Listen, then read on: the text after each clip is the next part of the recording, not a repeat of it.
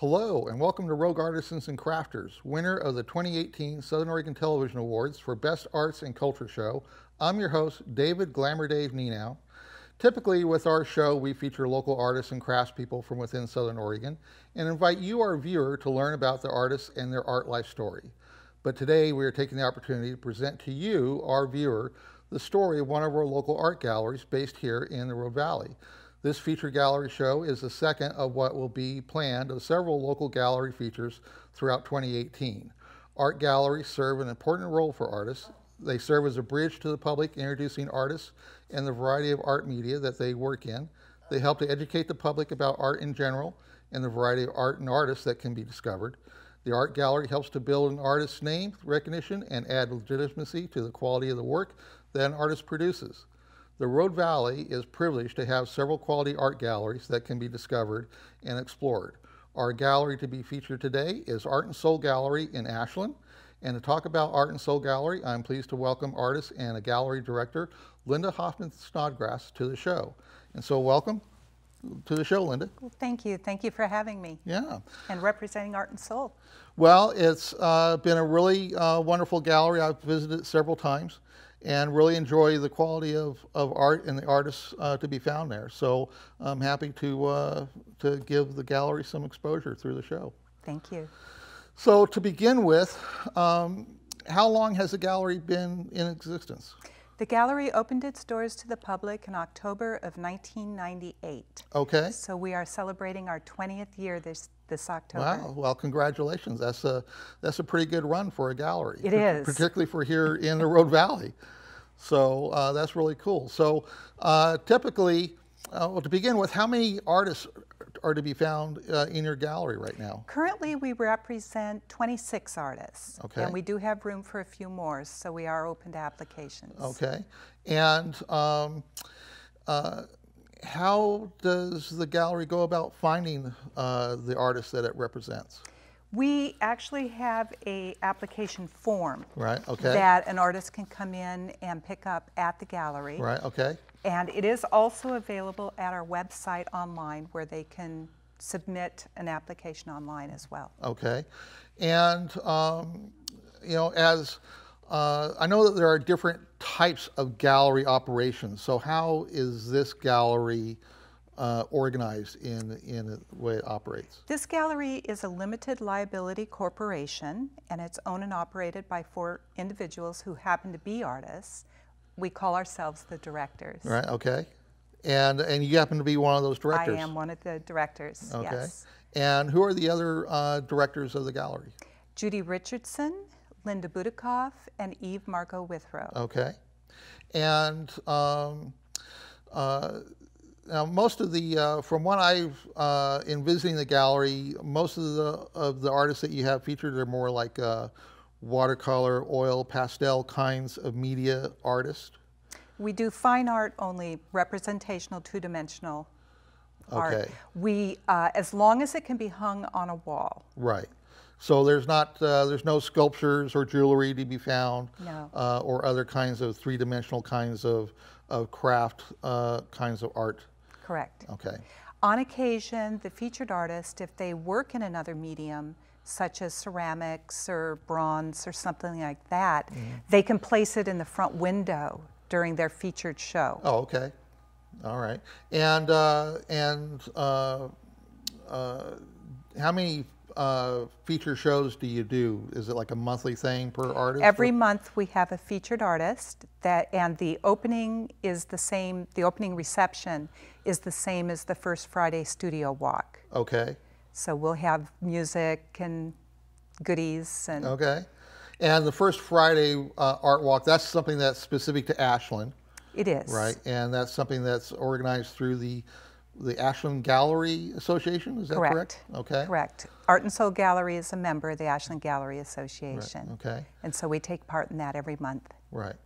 And the association publishes a kind of like an annual publication, right? The Ashland Gallery Guide. Yeah, and that's a really cool guide. It's actually been pretty helpful to me for this show because I use that guide to track down and find the artists that I invite onto the show.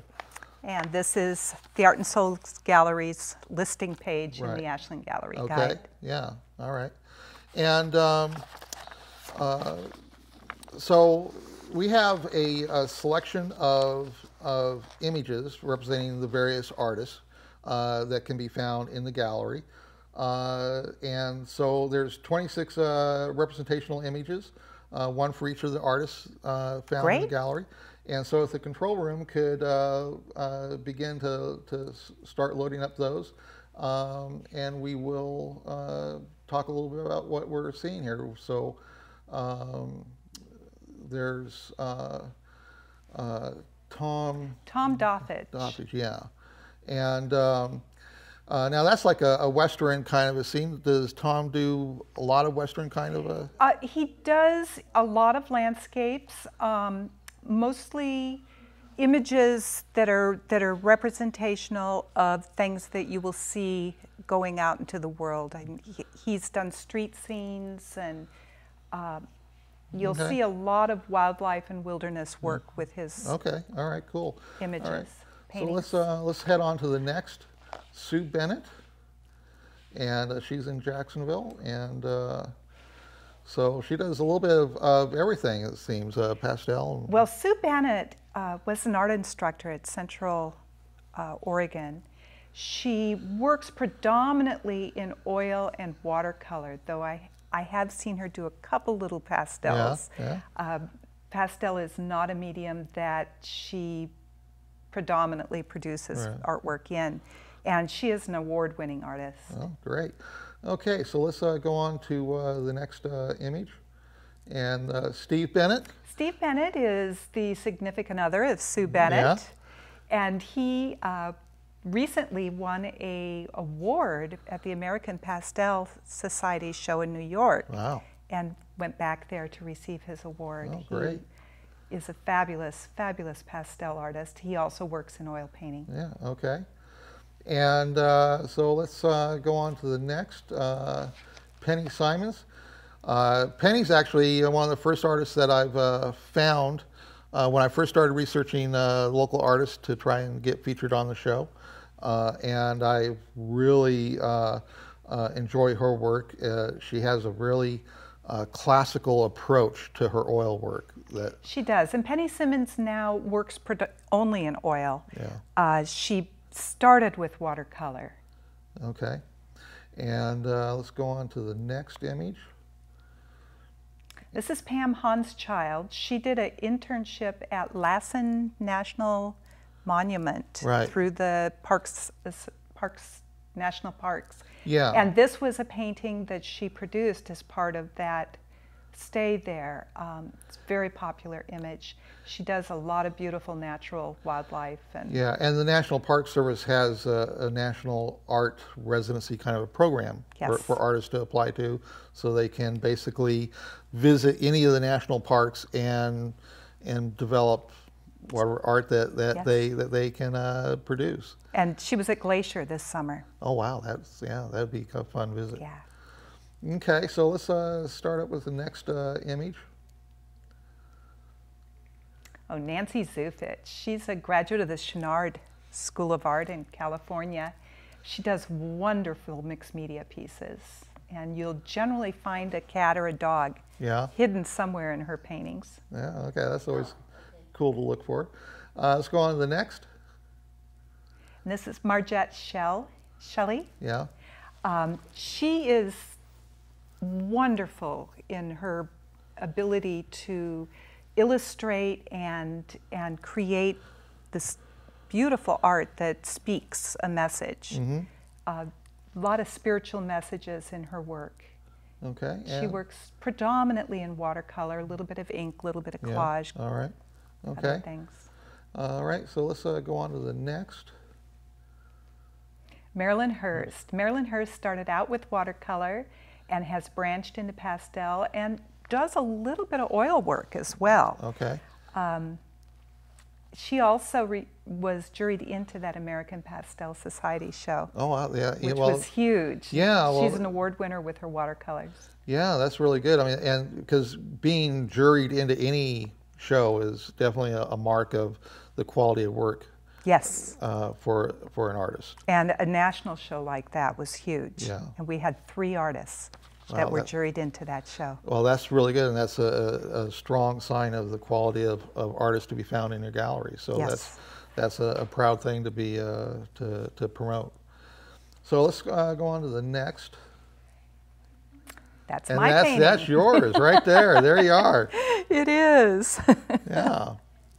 I've been working in abstraction since the early 2000s. Right. Prior to that, I did very realistic work, and it's been a fun journey.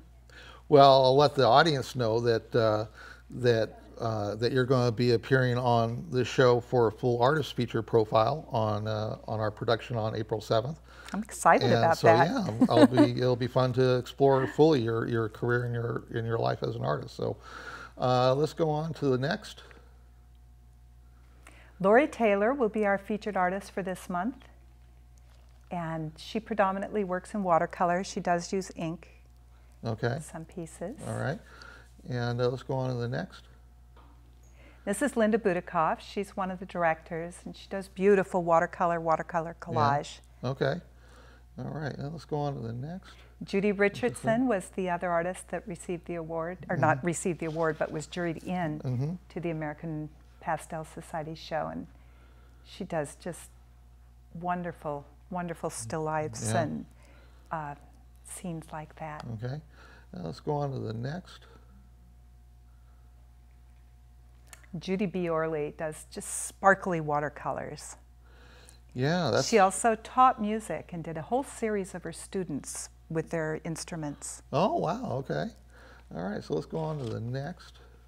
John Lambie, he is wonderful abstract acrylic artist, predominantly acrylics on canvas. Okay. And on to the Powerful work. Yeah. Joanna French is our only artist that paints on silk. Oh, okay. That would seem to be a difficult medium to work in, based on just my own limited art experience. And to control, yeah. Yeah. Okay. And is there? There are more. Yeah, there are This more. is Janae Elder. Yeah. She does works in oil. She also teaches. She lives here in Ashland. Right. And she does beautiful still lives and portraiture and landscapes. And what I know of Janae is that she's among the younger artists. I believe she's the youngest in the gallery okay. at this time, yes. All right. And I believe there's some more, yeah. Yeah. Gloria Kastenberg, she also lives in Ashland and does incredible scenery in oil and watercolor, landscapes and cityscapes. All right. And let's go on to the next. Eve Margot Withrow, who's one of the directors, and she does these surrealistic landscapes and collage pieces in acrylic and mixed media. All right. And the next? Dana Fagan. Yeah. She's got definitely a very unique style with her animal portraiture. She does. And many of the animals that she paints are sanctuary rescue animals. Okay. All right. And she gives proceeds back to the sanctuaries. Okay. And the next one? This is Connie Freebants, and she works also in oil. She has a real drama in her paintings. You'll see a beautiful use of light in her landscapes. Okay, and the next? Claire O'Harkins, and again, oil paintings. She does kind of dreamy inside paintings and landscapes. They're wonderfully whimsical, and I love her work. Okay. Isn't it fun? Yeah. And this is Christina Madden. Now, she is talented in watercolor, acrylic, oil, pastel. She is multi-talented. Yeah, that has a real neat luminescence look to that piece. I like that one a lot. She's also represented at the Portland Art Museum. Oh, wow. Okay. All right. And Charlotte Peterson, who's received international acclaim for her artwork. She works in watercolor. Okay. And Carla Griffin does incredible landscapes in pastel and oil. okay. She also does still lifes. Betty Bars, who's a watercolorist.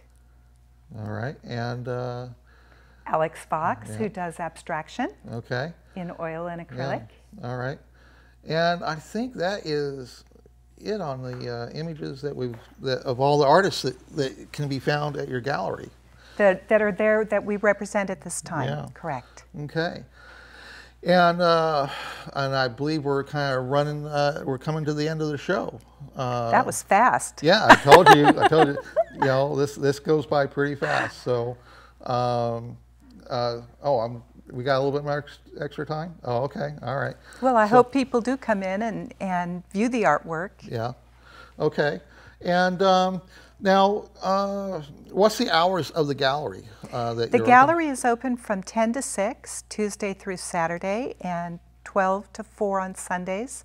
We are closed on Mondays. Okay. And beyond the First Friday Art Walk events, are there any other special events that... We take part in the Taste of Ashland, which is sponsored by the Ashland Gallery Association. Right, okay. Which is a real fun weekend. All right. And and you guys have a website? We do. Right. artandsoul.com. Okay. And do you have like any other social media? Like you have like a Facebook? We have a Facebook page as well right. that Judy Richardson keeps up. Okay. And is there anything that we haven't covered that you think that the public needs to know about the gallery? Well, most of the artists, if not all of the artists right now, are from the Rogue Valley. Right. Right now, we represent artists from as far north as Grants Pass to Ashland. Okay. We have at times represented artists from Northern California as well, but it's regional. Okay. All local talent, regional talent. Yeah, and so that's what we're focused here on with the show, is to kind of really give exposure to the artists that are in our Southern Oregon Rogue Valley region, and in inviting your gallery onto the show, and having done the feature profiles I've done so far, I've felt from the beginning that in starting this show process that the galleries, really do an important role for artists, not only here in the valley but everywhere, and that the galleries deserve some quality exposure just as much as the individual artist. So, as I've started this. Doing this work here at RVTV and it brings me into Ashland so much. I've really have made it a point to visit all the galleries and whatever artist studio openings that are available to kind of get to really meet the artists. And I just really enjoy Art and Soul Gallery. It's like one of the first things I do when I'm downtown is come in and check you guys out. Well, thank you. So I'm really happy to be able to get you guys some exposure to help bring more people into your gallery, because it's just a wonderful experience to see the variety of art to be seen. Is there in the process of you finding artists, what's like the typical pace at which you find new artists and bring artists into the gallery? Well, it's really, it depends on who applies. And there's certain criteria once they've applied that the directors look at. Okay. And we will let them know if we want to meet with them further or if we're not interested at that time. Right.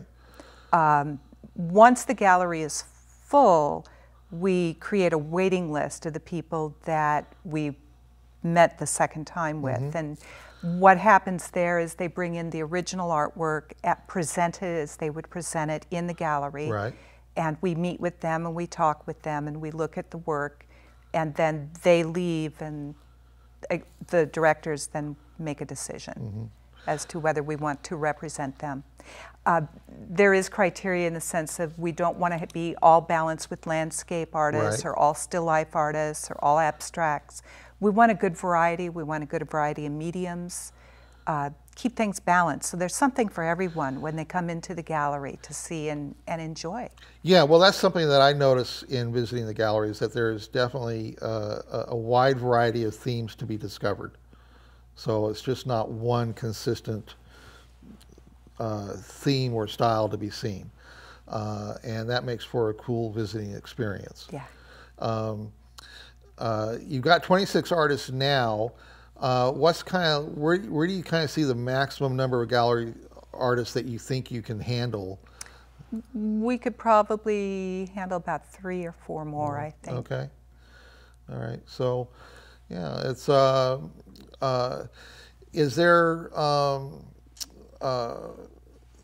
in the are there particular do your artists do any special other individual events that that they tie into the gallery, or is it just kind of like you just do your your monthly kinds of rotation? Well, the gallery has an exclusive for Ashland. Okay. And the artists represented by the gallery can show up to 2 months outside of the gallery in the Ashland area. But we ask that they not show year-round somewhere. Right. So the artists So that are they're committed to the gallery for this area. Correct. But they are free to go into another city and find another Sure. gallery representation. Many of them show at the Rogue Gallery and Yeah. like that. And where are we at on our time right now? Oh, okay. All right.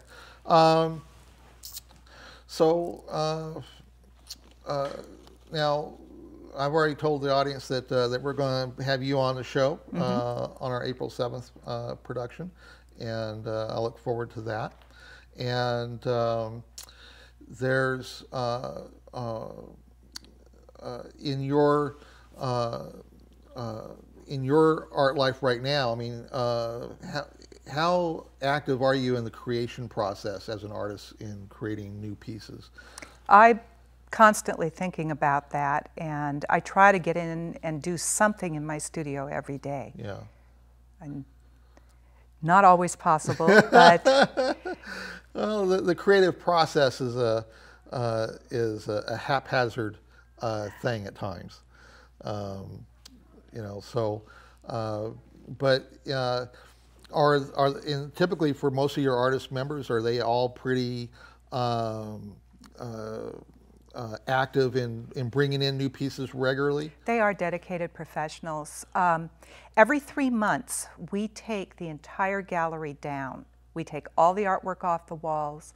We give everyone a new spot in the gallery to hang. Okay. So every 3 months, they have the choice of bringing in all new artwork, or keeping some of what they have and bringing in new pieces, or continuing the showing that they currently have. Right.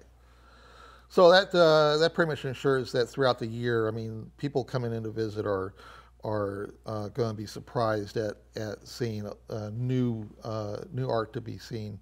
Yes. And discover.